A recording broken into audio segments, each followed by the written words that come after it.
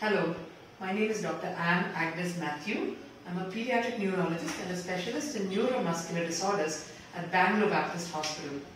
This is little Mithra here, who's a little one who's just under 2 years of age. Mithra suffers from a genetic disease called as Spinal Muscular Atrophy. Children affected by SMA or Spinal Muscular Atrophy are very clever, but the disease causes them to be weak. And they have difficulty in walking and gradually lifting up their hands, and it can progress to difficulty in breathing and swallowing and can result in reduced lifespan because of that. There is a cure in the form of gene therapy which corrects this defect. It's a single injection.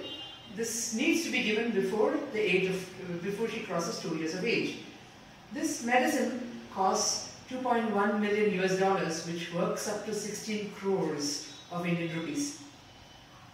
So the world over, this most expensive drug in the world, more than 1,000 children have received this treatment, and it is invariably all of them are doing well.